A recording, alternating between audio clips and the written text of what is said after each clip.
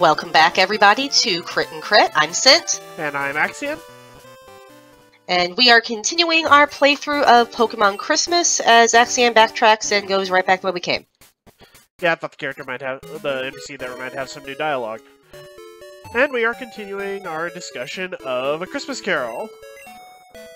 Yep, so last time we mostly focused on just the sheer depth of the pop cultural osmosis that the story A Christmas Carol has had on Western culture. Like, I do not know how a single person could actually get through a December these days and not have at least minimal exposure to it or be able to reference something from it. Like, we use Scrooge as a fairly common allusion even outside of the Dickens work, even if it's only through the Disney character, Scrooge McDuck, who is obviously named after him and portrayed him in the Disney version of the story.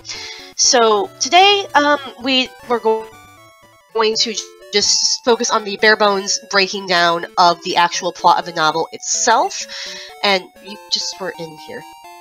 Yeah, I didn't know this dude gave me it's time for a Magikarp! Yeah, I might do some fishing. Or does this hack let you catch something else? I don't remember, and we will find out off screen because I don't want to see her catching Magikarps while we're discussing everything. Also, yeah. So it could be a good way to fish for compliments, though. Anyway. What? So for the two people in our audience who have not grown up with Christmas Carol being a constant part of their lives, we are going to give a basic run-through of the plot line as it goes. Yep, and it's kind of curious because I had never read it until we actually decided to do this episode, so I did not know that it actually started just straight up talking about ghosts and death. Marley was dead to begin with. There is no doubt whatever about that. Like, that's a good start to a holiday story if I ever heard one. Like, I would not have expected that knowing what I do today. So, it actually spends, like, a full page and change talking about Marley's death and how he had no friends except Scrooge before Christmas even gets mentioned. So, I thought that was kind of interesting. Yep. So basically we just go through that. Christmas Day comes, and, well, Christmas Eve comes. It shows Scrooge being a cantankerous old jerk to everybody, which is apparently normal because Scrooge doesn't like people or being around people, and he just wants to be left alone with his money, and so on and so forth. He finds Christmas an inconvenience. He looks down on people who celebrate it because he doesn't understand how all of these people with so little to their name can actually afford to enjoy a day of, as he sees it, basically just idle screwing around. And then he is still expected to pay his sole employee for not coming in on Christmas. And feels as though he's being robbed in the process. He tells a couple of charity workers to go away, very, very bluntly, which we'll get into more later. He tells his nephew he has no interest in Christmas. His nephew actually kind of tries to call him on this nonsense. It's like, well, you're saying that you're not coming by because I got married, but you didn't come by before then, so that's not really the reason. Well, I'm going to keep trying, and you're still welcome to come by. You don't have any argument with me, and I'm not going to let you get the better of me, Uncle Scrooge. You know, a morning person, so you can kind of see where Scrooge has a point to be annoyed with him a little bit here and there. But, yeah, so Scrooge basically resolves to spend Christmas alone because he doesn't care. Cratchit goes home to spend Christmas with his family because Cratchit cares. So, you know, our hero, ladies and gentlemen. Yep.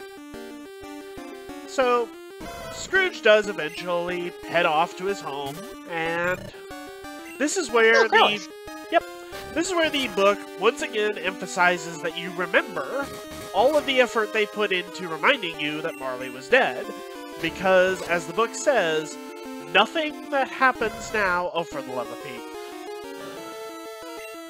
Oh, if we catch that relic, we should name it Katy Perry, because it used roar. No. Yeah, we already have a fire type anyway. To remind you that nothing that happens will seem particularly special if you don't remember that Marley is dead.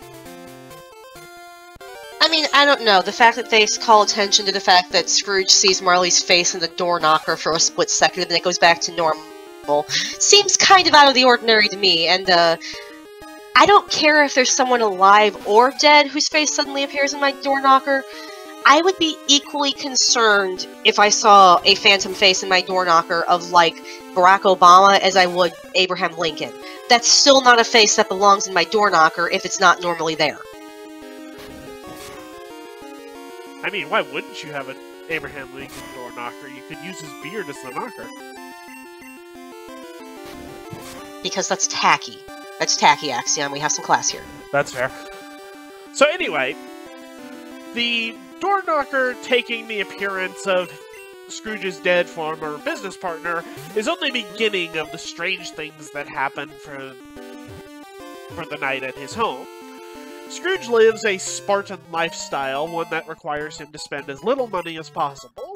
He uses small candles, heats almost none of his house except for a single fireplace, leaving the entire rest of a very large building in mostly darkness, and subsists on gruel and other simple fare that he doesn't have to spend much on, and rents out what little space he has to spare, and currently he has no tenants, so there's no one else in the building. And yet... Oh, actually, it mentions that the rooms are let out as offices. So right. No one's... Oh, Ralph's. No one's there because it's Christmas, and everybody who's not Scrooge is going to spend time with their loved ones. Because, like, we can't actually say that Scrooge doesn't have any, because his loved one just basically said, "Hey, you want to come to dinner, Uncle?" And Scrooge said, "No." Maybe we can get a go in.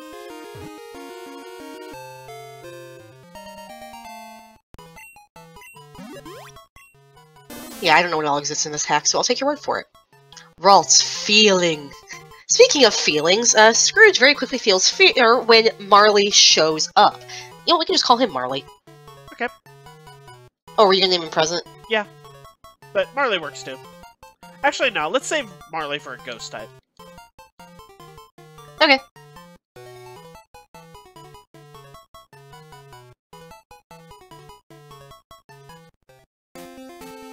So we have past and present for Faulkner. Alright.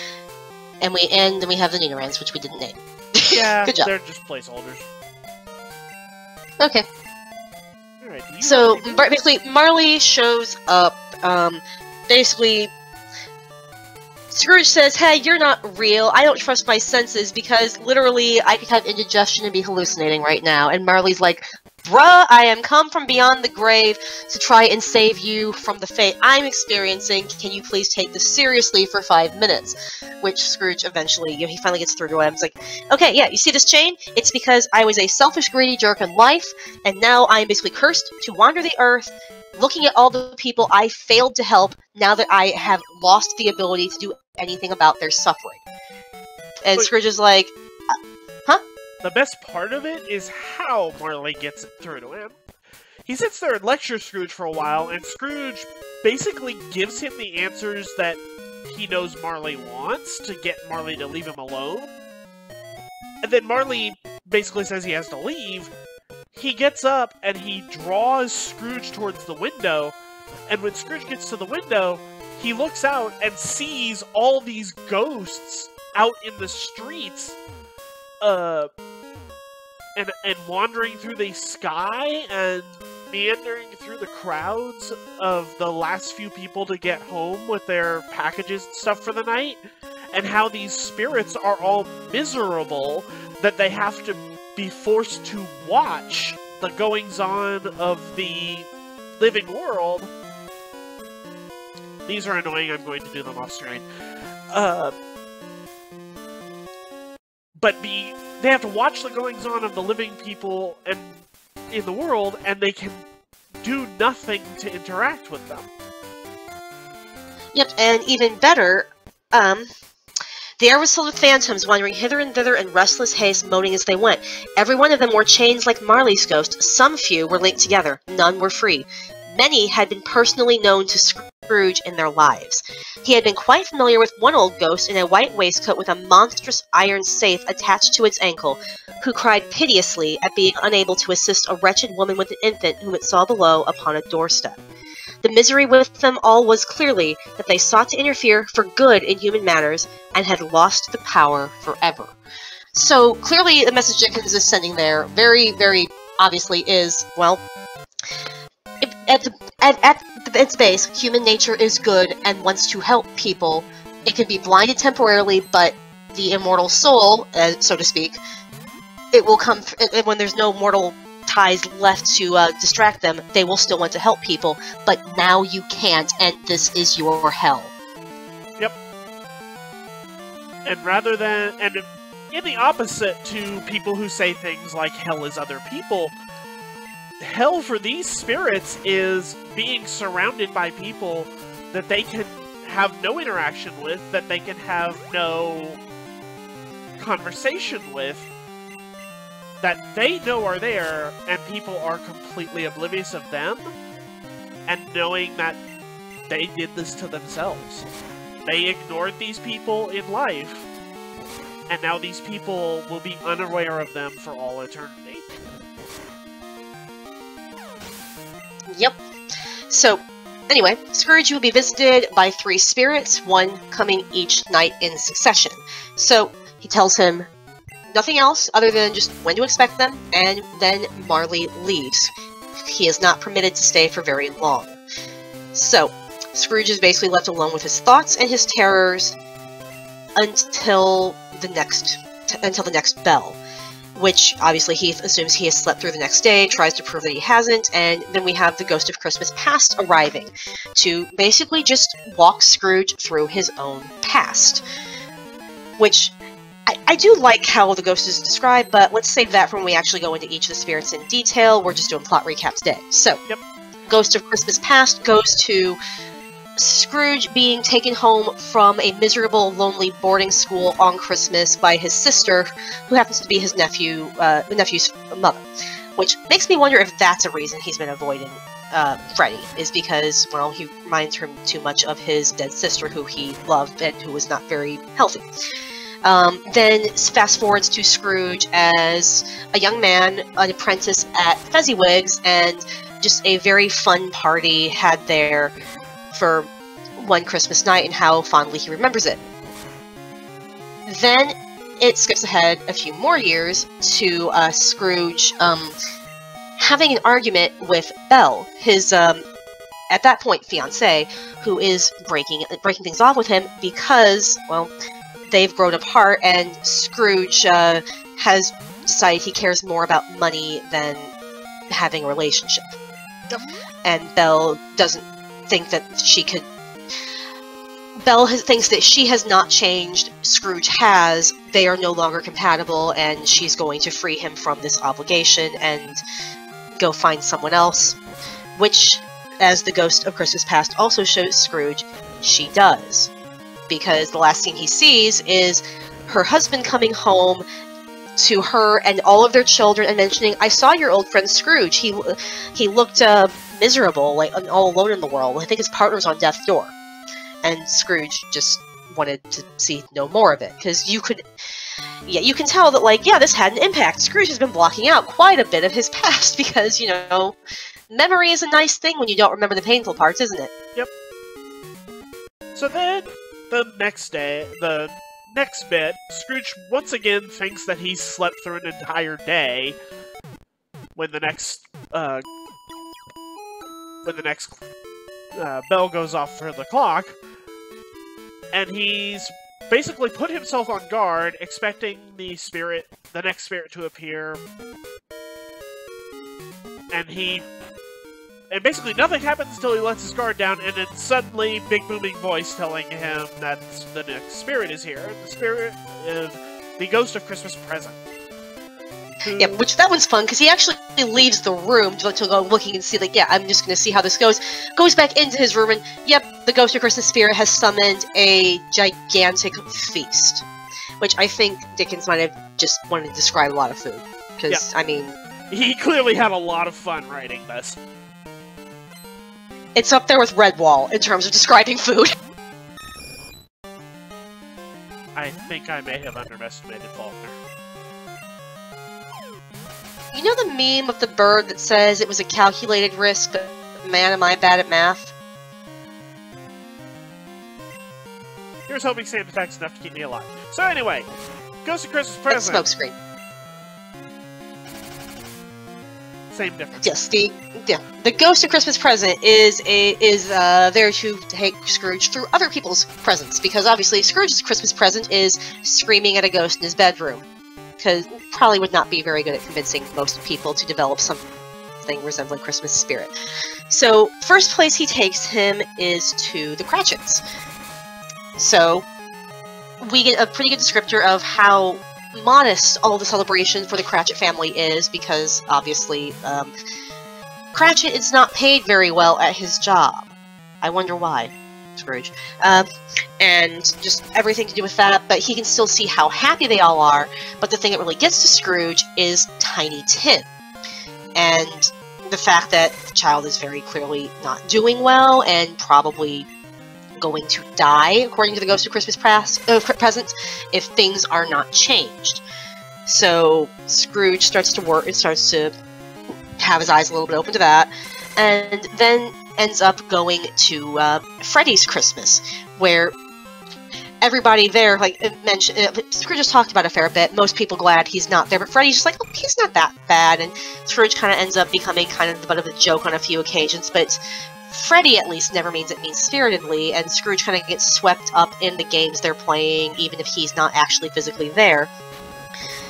So, which kind of leaves things on a pretty good note until the Ghost of Christmas Present reveals the two spirit children that have come with him. Ignorance and Want. Which immediately brings things back down to being real for Scrooge again. He asks about what can be done about them, which we'll go into more later when we actually talk about the Ghost of Christmas Present's visits in its own section. And, well, we leave Scrooge once again on a very thoughtful and somber note as we move on to him waking back up and getting the third visit. Spiro does not look happy to be here. Spiro is never happy to be here. But yes, the Ghost of Christmas Future. I don't think there has been a single version of Christmas Carol that has been ever done in any medium that does not portray the Ghost of Christmas Future as the most terrifying thing ever. And we will get to this in more detail when we get to the specific section on the Ghost of Christmas Future. But it's almost always described in some horrifying, Grim Reaper-ish way. And then if you listen closely, the Cratchit fans can hear a simple question. Can you tell me again how the little horse-shaped ones move? Yeah, sorry, the Grim Reaper thing just doesn't have the same terror if you are a fan of Discworld's death, like we are. Yep. And don't worry, we will get into plenty of Discworld on this show in the long run. Do not fear. But getting back to the subject at hand,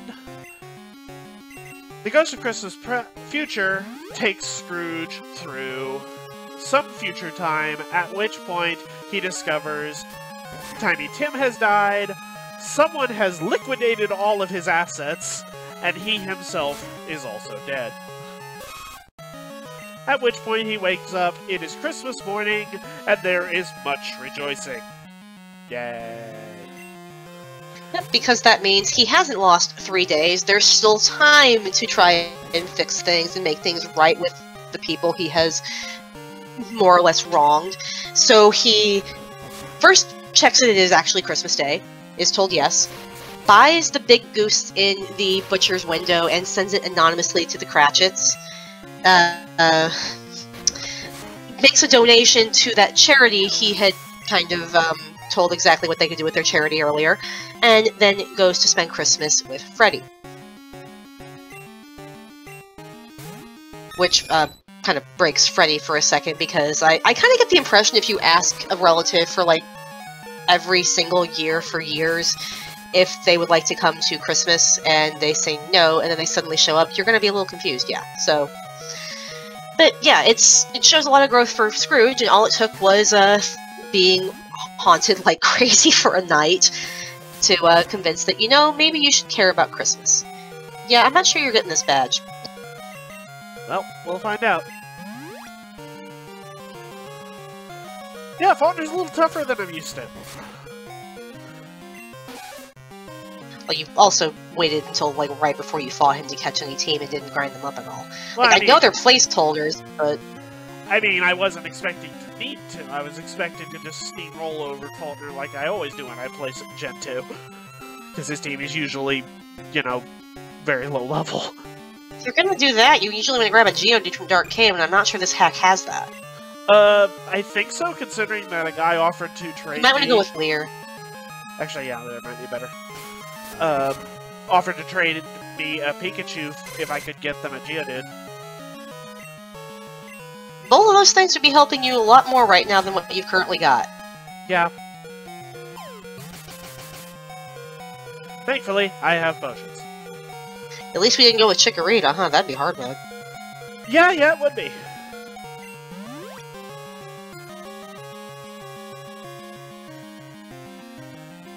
Stop using Quick Attack. At least it's not using Mud Slap. But yeah, basically Scrooge starts off as a jerk, gets scared into behaving, and is a changed man by the end of the story. So, character development is always a good thing, right? Usually.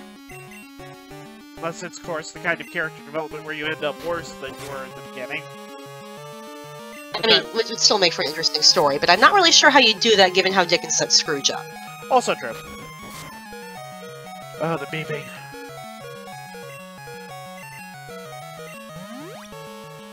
I'm glad I splurged some on potions. Yep.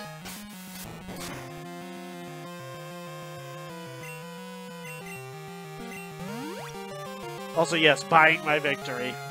So terrible. I mean, we are talking about Scrooge. This is true. It actually makes me wonder, like, since we kind of learned that Scrooge set aside, basically saved all this money, I'm guessing probably because he wanted to have a good life with Belle, but he never spent any of it even after she left him and he no longer had any reason to save all that money. At that point, it kind of implies that Scrooge was saving for the sake of saving. He was being miserly because money was meant to be hoarded, in his mind, not to be spent. Which, of course, is a terrible mindset, but it's also one that's... And that's why he ended up alone and with one very persistent family member trying to get him to come out of his shell a little bit. Yay, badge get! I'm actually kind of surprised that I pulled that off, but I did have to use every single one of my potions to do it. So, take that for what it's worth. Yep. This seems like it's going to be a good place to stop. So, until next time, this has been Crit and Crit. I'm Scint. And I'm Axion. And we will see you next time for a more in-depth analysis of part of A Christmas Carol. Bye-bye! Goodbye!